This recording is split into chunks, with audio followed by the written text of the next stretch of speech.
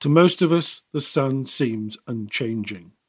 But if you observe its surface, it is seething with vast explosions and ejections. This activity has its origin in intense magnetic fields generated by swirling currents in the sun's outer layer. Scientists call it the solar dynamo. It produces the well-known 11-year solar cycle, which can be seen as sunspots come and go on the sun's surface.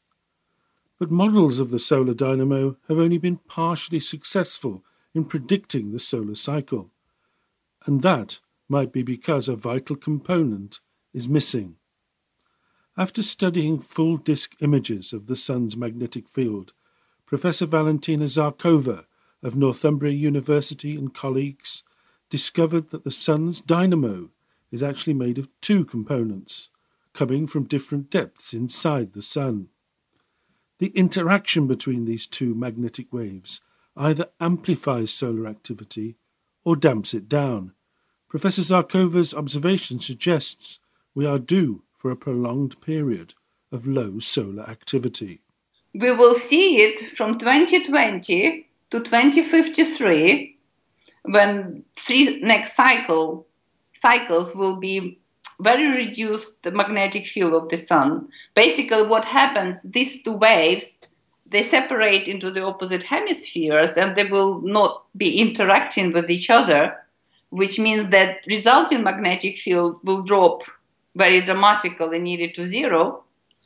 And this will be similar conditions like in Maunder Minimum. What will happen to the Earth remains to be seen and predicted, because nobody who developed any programs or any models of terrestrial response, they based on this period when the sun has maximum activity, when the sun has these fluctuations and its magnetic field very strong.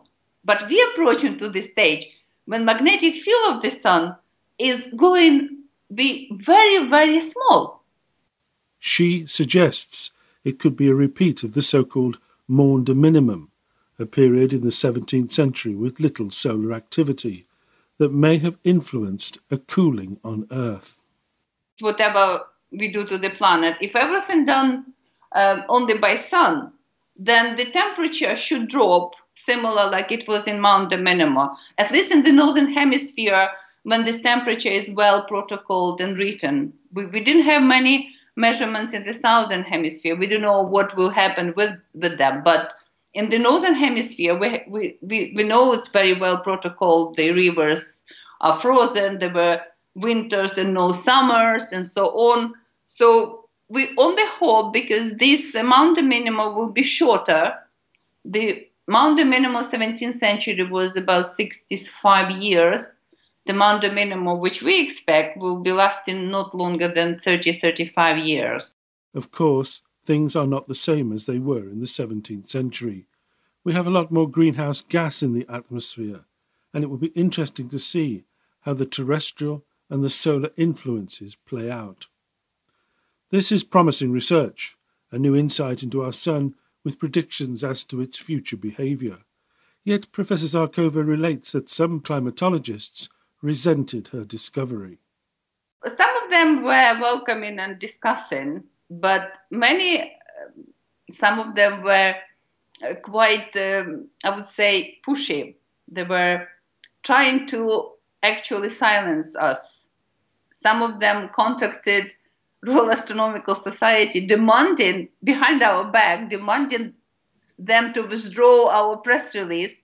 The Royal Astronomical Society, they replied to them and CC'd to us and said, look, this is the work by the scientists whom we support. Please discuss this with them. We had 8 or 10 exchanges by email when I tried to prove my point. And I'm saying, I'm willing to look what you do. I'm willing to see how our result, we produce what sun has explained to us. So how it is transformed into the climate, we do not produce. We can only assume it should be. So we're happy to work with you and add to your data our results. So don't take the sunspots which you get. We can give you our curve work with error curve. So they didn't want to. Professor Zharkova's work may have significantly improved our ability to forecast solar activity.